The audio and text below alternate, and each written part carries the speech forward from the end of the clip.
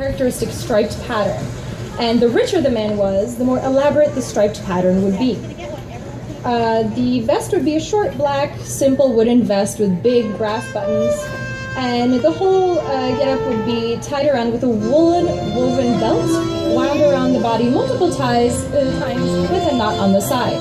The shirt is similar to the women's because it's also very big and billowing, but it also has the Łowicz rose embroidered on it. And the hat is made of felt, and you also see the roses and flower motifs repeated there with glass beads. Thank you very much. Next up, we have our costumes from the Lublin region. These costumes are also called Chrzanowskie. This couple is from the city of Lublin in southeastern Poland. And the costumes are unique because of their horizontal stripes, which are not very often found on costumes, and bright, bright colors. You can see them from a mile away. I mean, come on. And they are shown especially well when dancing a dynamic polka. Do you want to give us an example of how that would look? Just real quick? No? Or at least spin her around. Let's see what the skirt looks like. That's what I'm talking about. Exactly. So Natalia here is showing us an example of what a young, unmarried girl of Lublin would wear. So the headpiece, you can see she has some flowers pinned to the back of her head with colorful silk ribbons going down her back. If she were married, she would trade that in for a tied handkerchief. The blouse is sewn of linen and embroidered with the characteristic cross-stitch pattern of the region. The corset, black velvet, as usual, and embroidered with ribbons, buttons, and sequins, lined at the bottom with what needs to be at least 15 of these flaps, which we call języczki. No Lublin girl would have a vest with anything less than 15. Well, my bad. The skirt is sewn with colors that match the vest, and the pleated fabric, as you saw before, would bell out beautifully to create that sort of bell-like shape when the girl would dance. The apron would actually be sewn in colors that would contrast with the rest of the costume, but would also be richly decorated with ribbon and lace. And here we have Maciek, an example of what a typical young, marriageable bachelor of Lublin would wear. So the hat is a straw boater-like hat, decorated with flowers and sometimes peacock feathers, which indicates to the ladies that he is single and available.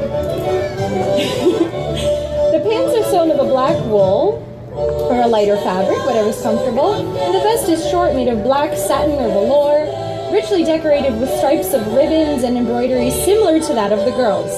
So you see that they're from the same place. And the shirt is also just like our Rzeszów costume, worn untucked with the belt wrapped around it. Thank you very much. And now we would like to sing a song for you.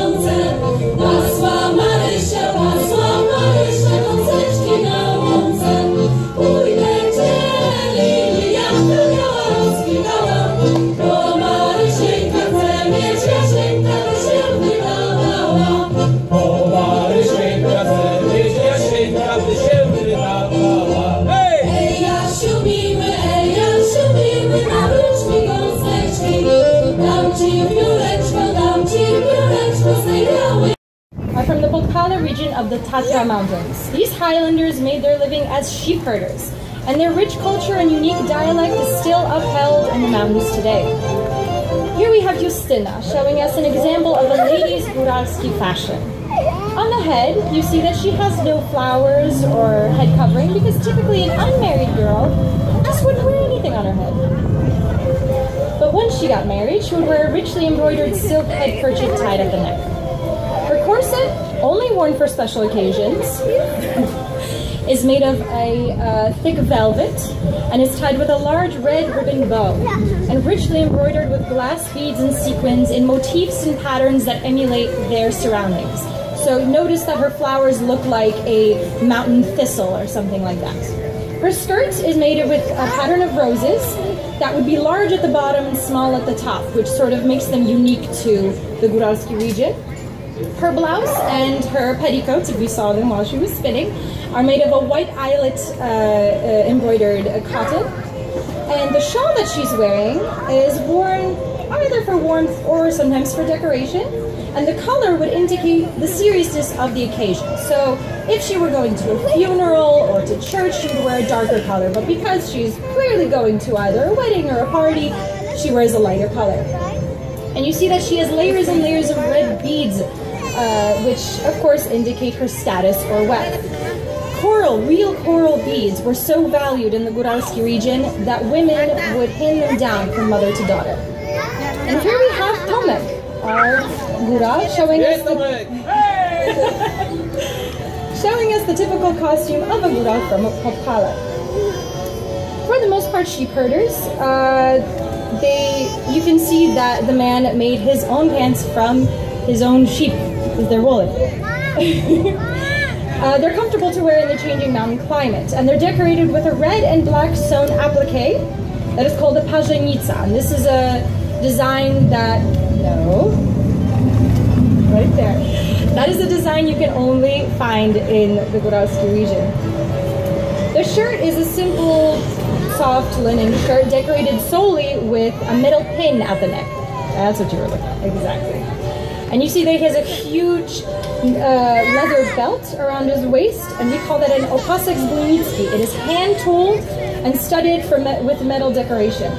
And it serves not only as a fashion accessory, but also a pocket for tools and money, and for defense, because if you were to be walloped over the head with that, that would hurt. Yeah.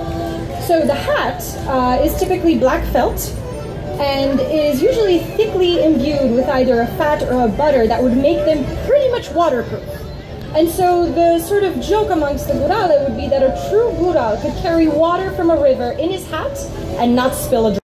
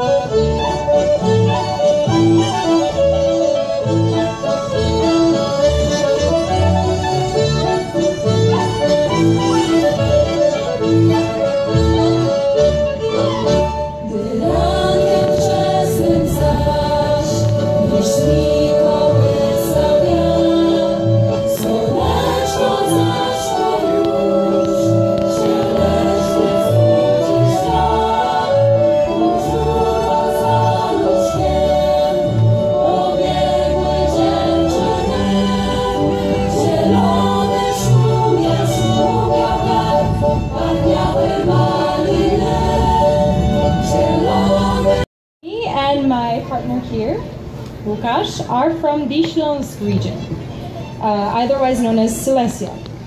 There are many different styles of costume and traditions in this region because it spans over the borders of the Czech Republic and Germany. But this costume specifically is from the Wrocław district of Bytom in Upper Śląsk. So what I am actually wearing is an example of a young marriageable lady would wear.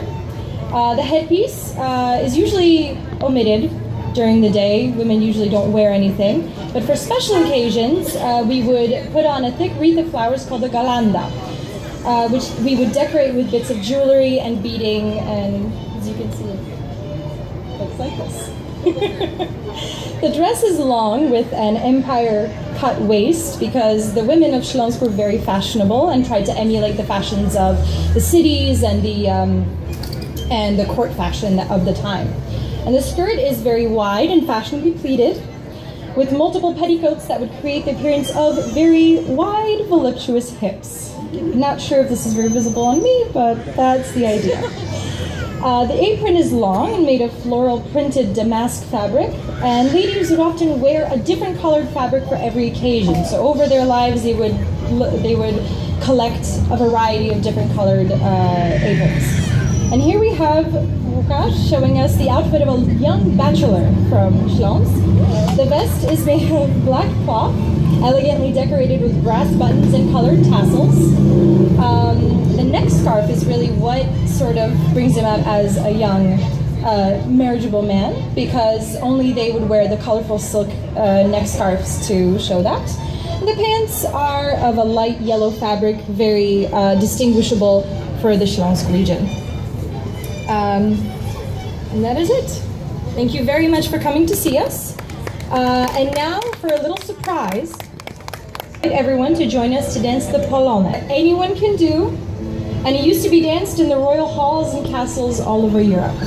So a couple of our guys and girls are going to go out and grab a few of you to dance with us, and we invite you to dance with us.